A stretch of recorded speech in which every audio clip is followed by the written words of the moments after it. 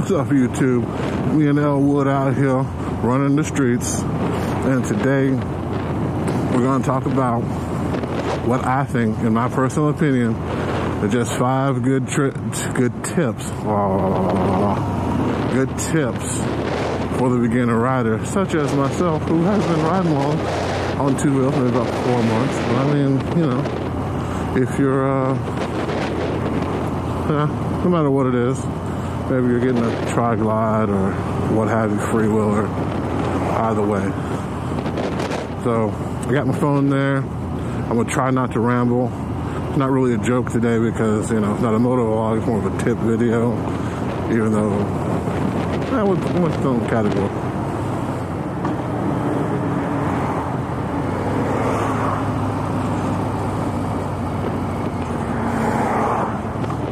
Alright, this is in no particular order. It's just what I think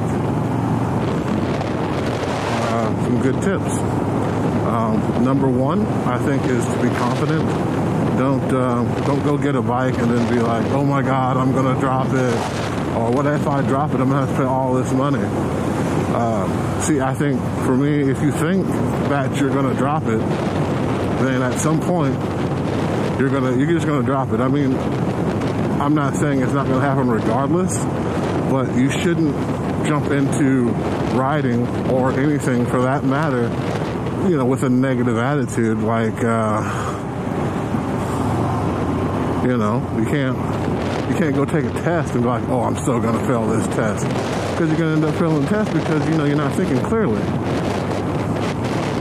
So I would say, you know, be confident in what you do, no matter if it's riding a motorcycle or taking a test or you know, asking that girl you like out on a date. I see you over there.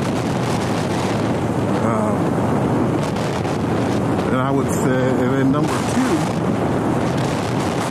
two would be, don't worry about people. Some people will be, oh, a motorcycle's so dangerous. You don't want to do that. Why would you do that? I can't believe you're doing that. A lot of times, you know, in life, you just have to do what you think is right for you. And if you think riding a motorcycle is going to be good for you because you're going to ride it to work and save a bunch on gas, then go for it.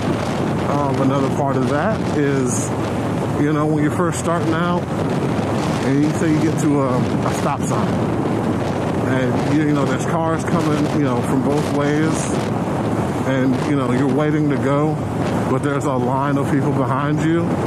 Don't worry about them people. Those people can wait, because at the end of the day, they are in a car or a truck or what have you, something with airbags, and they're on a bike. So, you know, you have to be comfortable and not worry about them people trying to get you to go honking their horns. You know, don't worry about them. Just be you and go when you're ready.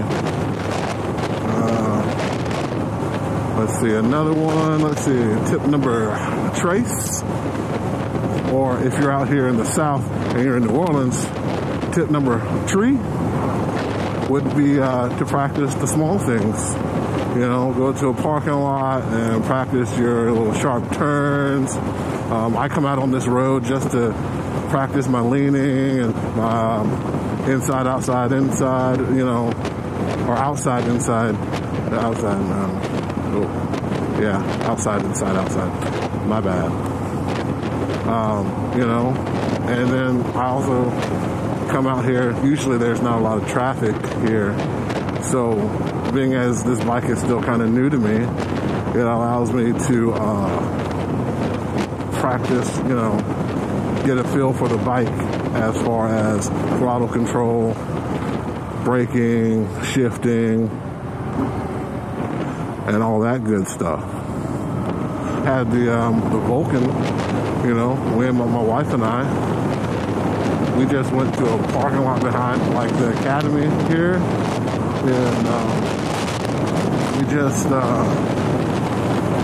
rode around. You know, you stop at the stop sign so you can work on getting 1 foot down or 2 foot down, to seat down, whatever makes you more comfortable. And we just rode around for like 2 hours in that parking lot. It was good because traffic's slow, but it's also light. So parking lots are always good because not a lot of people are going to be doing 100 miles in a parking lot. You know, and it actually started to rain. So although we didn't plan on it, we got a little wet riding action. You know, practice there. Don't be dirty. So you know that was good. But yeah, finding low traffic areas to practice the small things, whether it be throttle and clutch, brake, throttle, clutch, all of that is one of the best things you can do. Tip number 4. Again, this is in no order. I'm just a guy who decided to go from 3 wheels to 2 and is enjoying the shit out of it, even if it's raining. Unfortunately. If you fall, get back up. You know, you can't fall and be like, oh, that's it, because you'll never get over it. You know, you gotta, if you fall, you gotta get, as they say, if you fall off the horse, you gotta get back on it.